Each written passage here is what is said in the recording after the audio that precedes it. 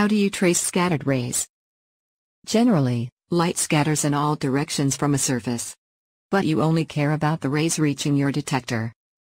ASAP Next Gen offers power and flexibility to control your scattered rays through a key feature called importance sampling, which is essential when conducting a classic stray light analysis.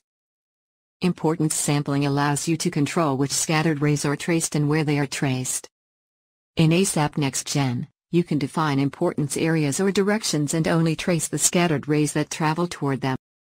To calculate the correct irradiance for any size and location of an importance area, ASAP Next Gen automatically scales the power of the scattered rays, based on the BSDF assigned to the scattering surface.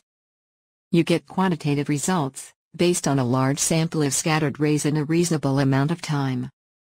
Directed scatter makes difficult stray light calculations accurate and quick.